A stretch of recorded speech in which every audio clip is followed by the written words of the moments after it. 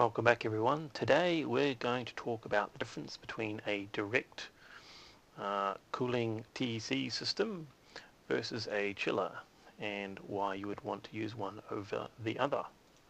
So we'll start with a direct block, and sometimes I call these direct die, but the computer geeks will not think this is direct die, which is fair enough because direct die would be removing the integrated heat spreader off the top of the CPU and then applying a TEC slash cold plate to it. But there we go. So here we have the TEC in yellow here,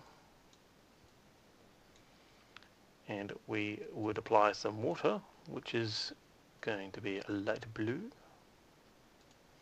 and you'd normally apply it through the inlet, it goes through the block and out the top. And then we have a really chilly side on the cold side of the TEC down here, and then you have your CPU at the bottom, or your load,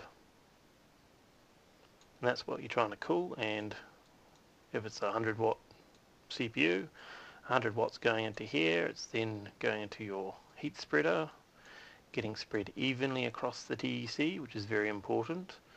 Then the TEC is moving it up, and then it is being dissipated to the water, and out we go.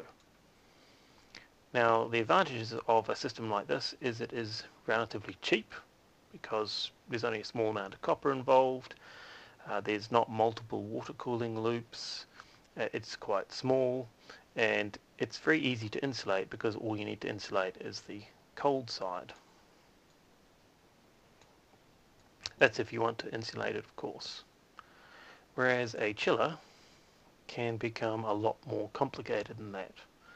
So we have a hot side here, which is this loop here, into the radiator, into the res, which is in here, and back out. And we have a cold side as well,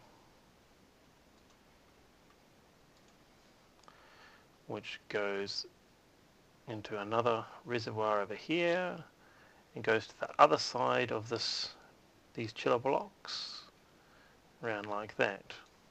Now there's obviously a pump in here as well. Now the advantages of running a chiller is that you're basically unlimited with space. Here we've got 4 TECs,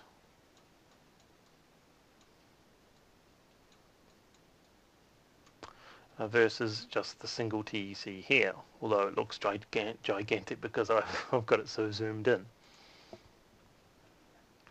Now the disadvantages of a chiller system like this is that it's obviously far more complex. You have to have 2 loops, which means more money. You can have problems with insulation, like this chiller is not insulated, so I'm theoretically losing efficiency out through all of the barbs, which are on the reservoir and on the blocks themselves. Another potential issue with chiller is what happens when the water gets really cold, not like below zero. It freezes, and what happens to water when it freezes? It expands. What happens to the water when it freezes and expands inside your water block? You can, of course, add antifreeze to it, but generally antifreeze will reduce the thermal efficiency of the water and therefore reduce the potential benefits of a TEC chiller.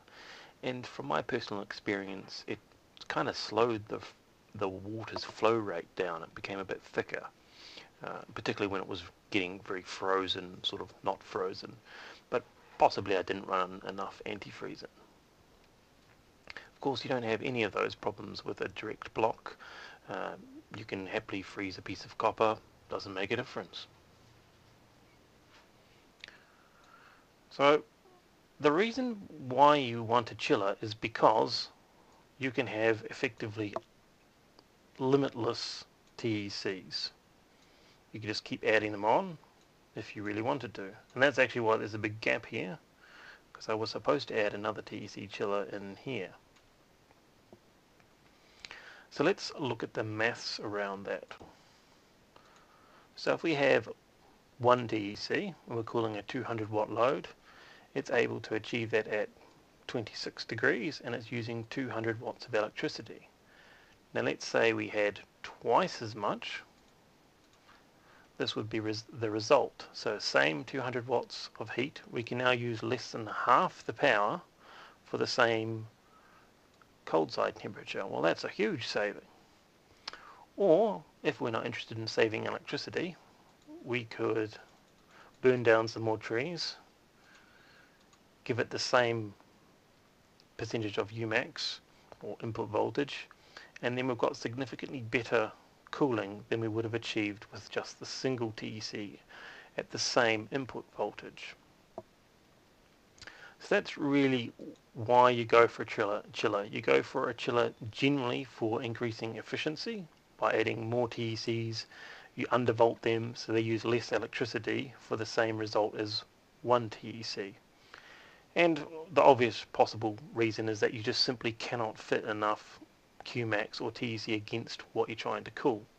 So if you're trying to cool memory or your MOSFETs or the MOSFETs on a graphics card or a graphics card itself, you may be unable to actually physically fit a large 62mm TEC or whatever required TEC against it, but you'll be able to buy a custom water block that does. So it makes life a lot easier if you just chill the water and then send it to the objects you're trying to cool. And from a lot of water cooling, well, a lot of water coolers' point of view, it's quite common that they will have already spent $100 million on water blocks everywhere and have got a bit bored and now want to make it more interesting, so they will now want to TEC cool it. So they've probably already got the water blocks. To then tell them, oh, just take everything you've got, throw it away and buy new blocks is a bit hard to swallow. So it's much easier to go, oh well, just add a water chiller. And they'll probably go, yeah, that means I need to get multiple loops and more pumps and more complexity. And to be honest, I think that's why a lot of us are interested in this kind of cooling, because it's jolly good fun. So that's why you want a water chiller. Hopefully you've enjoyed that, guys, and we shall see you on the next one. Bye bye.